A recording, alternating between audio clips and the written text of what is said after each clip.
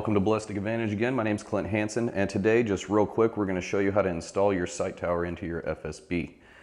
So first, if you have any debris in there or anything, just take your air hose and blow it out. We're all clear here, so you're going to first take your spring, drop it on in there. Then you're going to take your detent, put that in there as well. Okay, make sure that goes in there good. All right, now with the actual tower and your tool. Now granted, it sits flush and it's meant to go in and press down the detent when you do it. However, if you have an aftermarket sight or something you don't want to scratch up or get raw or anything, because you can scratch it just by doing it this way. So a little trick I would do is I just take something real sharp and thin and just push it down. Sorry. And then get it down to the depth I need to without scratching or messing with the detent. So I'm getting pretty close.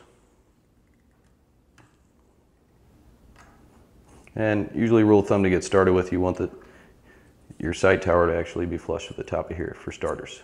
And that's it. Now you don't have a big gouge on your detent. I know it's not really the biggest thing in the world, but a little trick. So there you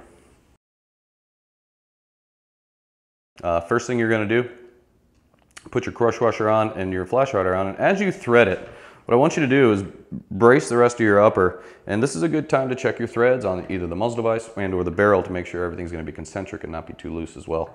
So as I eyeball it, I'm trying to give it a little wiggle, not getting too much movement, and that makes me feel good about it.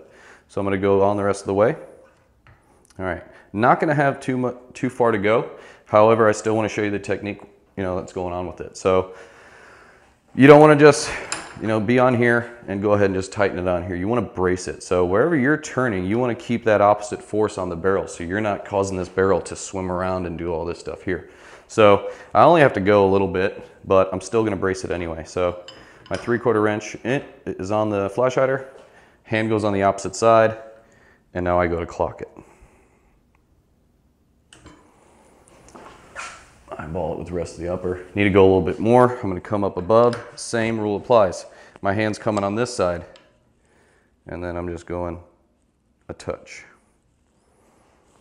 Another thing to note, if you've used your crush washer, it's not the end of the world if you reuse it on another muzzle device, but it is a crush washer, so technically once you've used it once, that's it. So that's about it for flash hiders. Thank you.